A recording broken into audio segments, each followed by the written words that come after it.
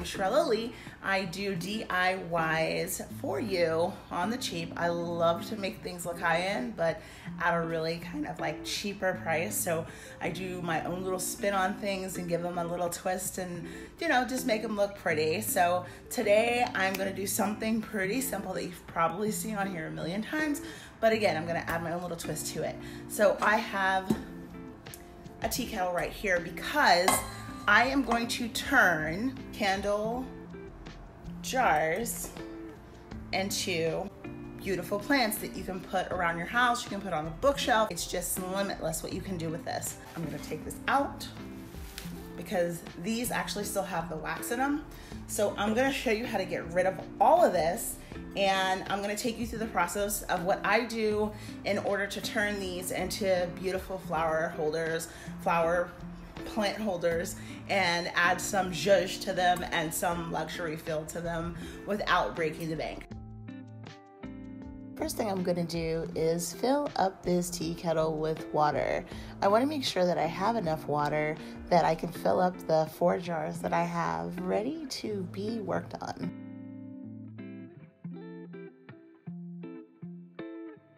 I heated up the kettle on the stove for about 15 minutes.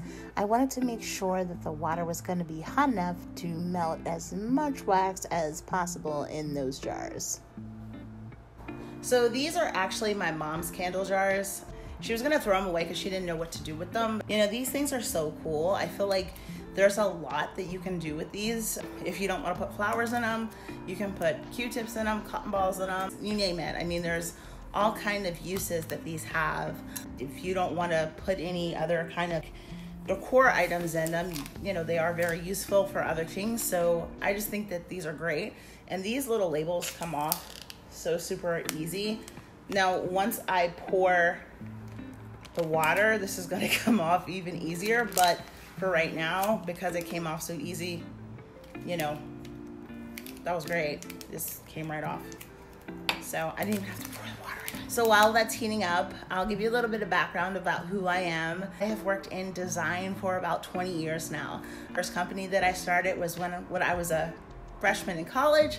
I started a company by the name of Dorm Room Designs and started designing dorm rooms for my fellow classmates. I love interior design. It's always been a passion of mine to work on designing spaces. You can have a beautiful home according to your own aesthetic and be your own person, because at the end of the day, it's your space. And if you've bought that space or you're renting that space, you're probably paying a lot of money to live in that space. So it's important that you feel comfortable in that space. Now back to our regularly scheduled program. So I've got my candles all lined up here, ready to pour this hot water from the kettle into the jars to make sure that wax gets melted. So I filled up the jars pretty much to the top. You'll notice those little beads of oil start to condensate on the top of the water. I also figured I might as well take the label off while the jar is warm, and this makes the label so much easier to remove.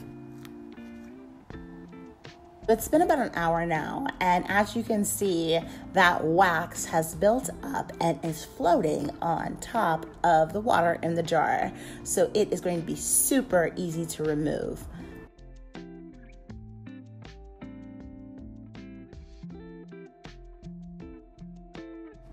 I'm also going to show you a little trick on how to get that wax that's stuck to the bottom of the jar out in one single piece.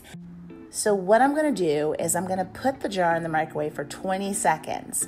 Now, I do not recommend putting the jar into the microwave for any longer than 20 seconds. I have to stress that. So when it comes out, it's gonna be a little bit warm, but not hot. You just need it to be a little warm. I'm gonna take these old tweezers that I use for all my arts and crafts that I got from the dollar store. Absolutely love them. And I'm gonna stick them into the water, and I'm gonna loosen up the wick section of the candle. Loosen those wicks as much as you can. And that's gonna start the wax at the bottom moving around. before you know it, the whole piece is going to end up loosening up. Trust me, I've done this several times and it works like a charm. And voila, there you have it, a clean glass jar. Now there still might be a little bit of residue left in this, but you can take some alcohol and wipe it out to make sure it's squeaky clean and ready to go for our next step in this process. I love the next step because this is now where we get to the good and fun part. So for this next step, I'll be using alcohol, styrofoam balls, which I got from the dollar store. Hi, Bella. Multi-purpose cement that I also purchased from the dollar store, and crushed glass, which I also purchased from the dollar store.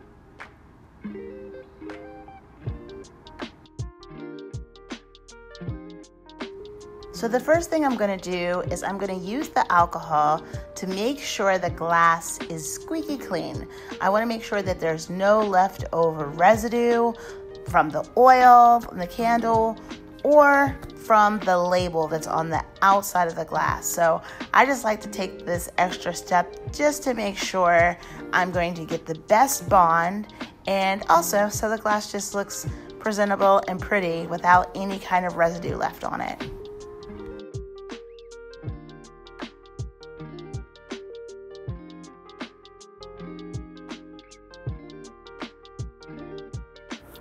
Okay, so now that that looks good, we are ready to go.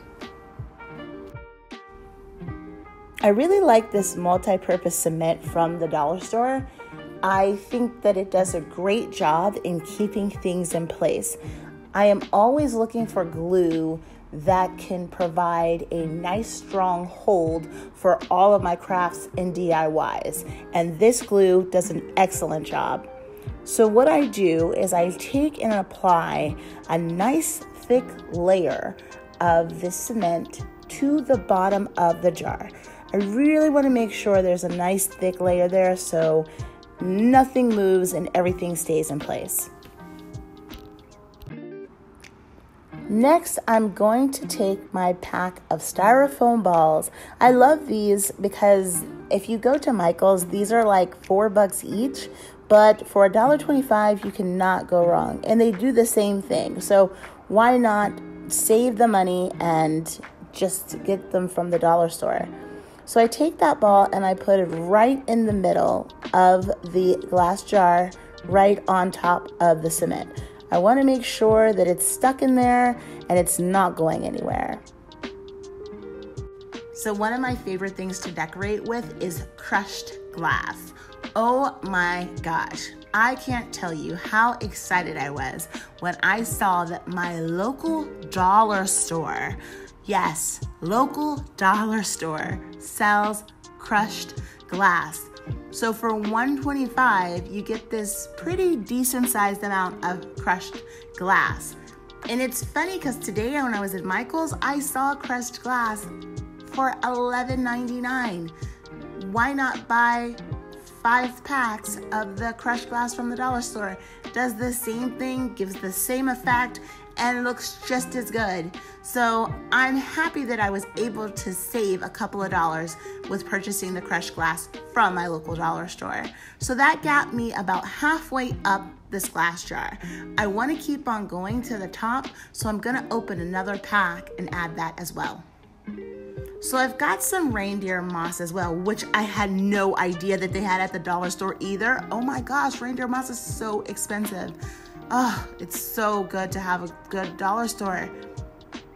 So I'm gonna fill up the rest of my jar with the crushed glass.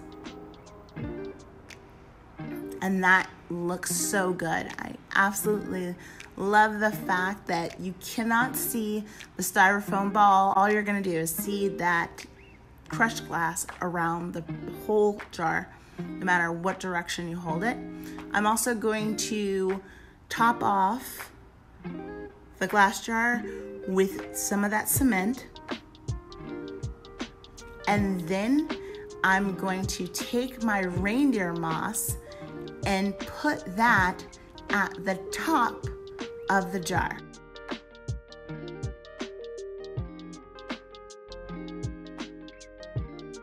Take a thin layer, not very much, and just spread that out across the top of my glass jar, across the crushed glass, and that top of that styrofoam ball.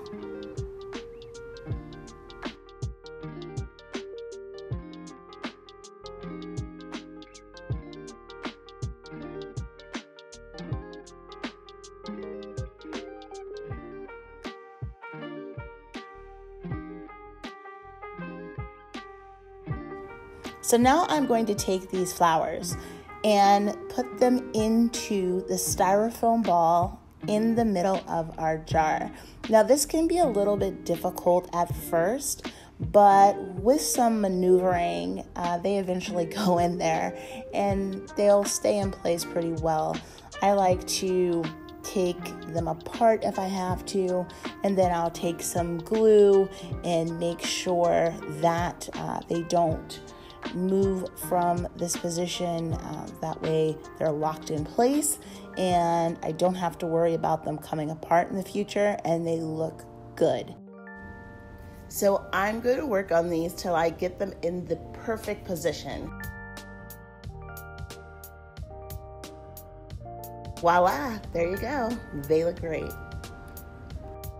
So I also want to show you what this looks like with a black jar. Now for this project, I am not going to use the crushed glass because of course you can't see it, but it's the same kind of process.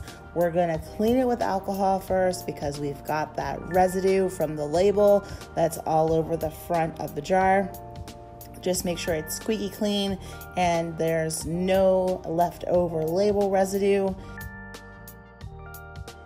Once you get that label residue off, you also want to wipe out the inside of the jar just to make sure that there's no oil left over from the candle. You just want to get all those oils up and get the jar primed and ready for our multi-purpose cement.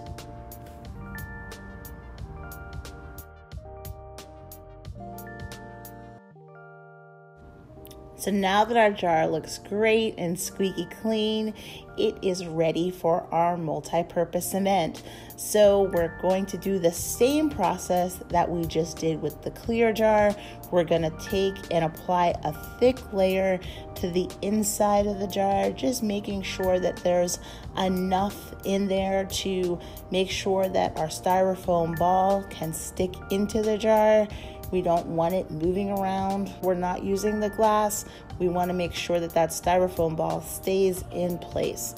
Now even more than ever, because we don't have the glass to keep it in place. So we're going to make sure that it's locked in place with that glue. Now I'm going to take a layer of glue or multi-purpose cement and go around the top of the styrofoam ball, because what I'm going to do is I'm going to put a layer of the reindeer moss around the perimeter of the ball. So that way that ball is going to stay in place, not only with that multi-purpose cement, but also that reindeer moss is going to keep it in place too.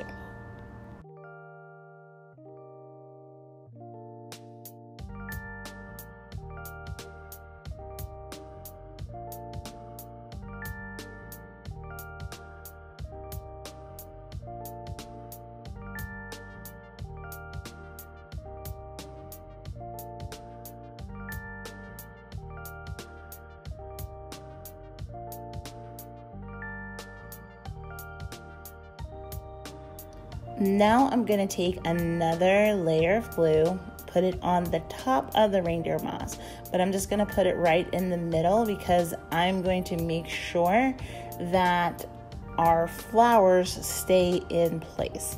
I don't want them to fall out, and I usually do that just to make sure things, don't move.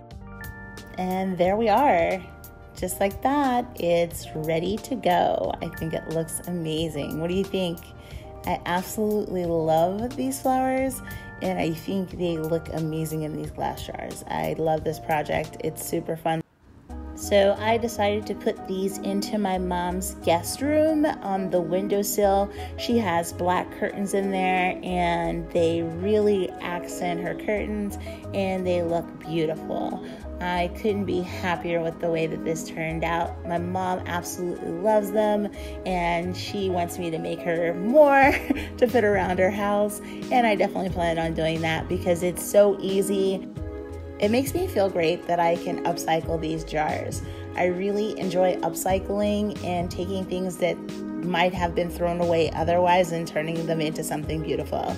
Until next time, remember, the only limitation is your imagination.